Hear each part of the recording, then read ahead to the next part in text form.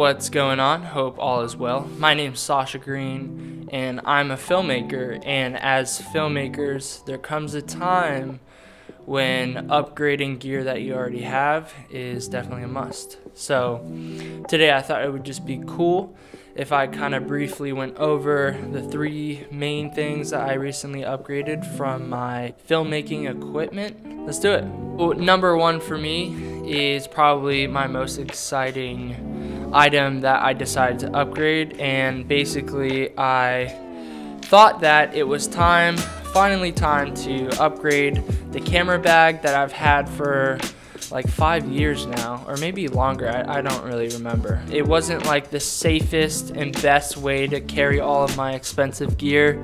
Basically, I just replaced it with this super cool, strong and sturdy Pelican case.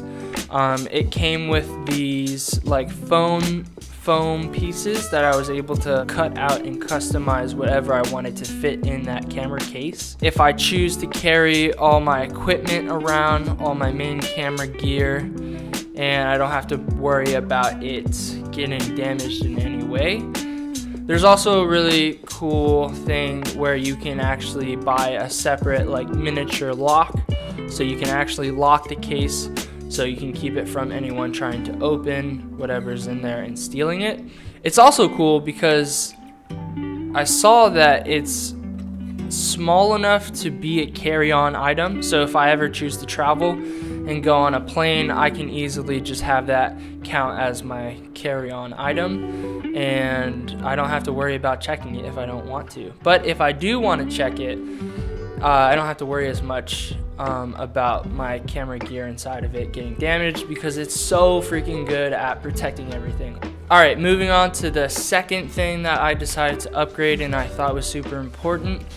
The tripod that I originally had. Again, I'd had this thing for too long. It was just this super small, weak little tripod thing that, you know, in the time being, it had done me what I needed, but it really wasn't like the safest option. So I decided to upgrade this tripod with this new, bigger and stronger / sturdier tripod. If I ever decide that I need to use a tripod outside, I don't have to worry about it being too windy, and I can also just feel super comfortable as well when using this tripod outside, because it's just so strong and sturdy. I know that it's gonna like hold my camera really well. Alright, so my third item, I guess, would be, it's not much of an upgrade, but I decided to get these really cool RGB lights, and I just felt that I didn't really have enough lights for my projects in general. So with that being said, I guess I should mention that I recently destroyed the heck out of my main key light that I have right here. It's not completely destroyed, it obviously still works right now, but it's definitely on my version of life support. I basically just was able to find bungee cords and just kind of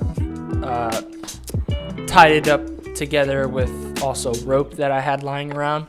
So I'm not sure how long that's gonna last, but you know, definitely took a gnarly fall. So I had it up on a C-stand that was like raised to the max outside of this window, and it was a pretty windy night, and I should have known better to just put some weights on the bottom of the C-stand so it wouldn't blow over, but for some reason that part didn't really go through my head. Not sure why. I guess I was so distracted with everything else while shooting the short film that I just kind of forgot, I guess. But for some reason, I had another light that was literally put on top of this box, balancing on top of this box.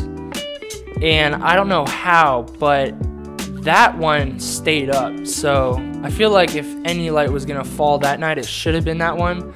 But for some reason, it was my main key light. So yeah, I don't really get that, but I guess bad luck? I don't know. Alright guys, that's it. I just kind of wanted to make this video to kind of show what I recently decided to upgrade to help forward my passion of filmmaking. Cool.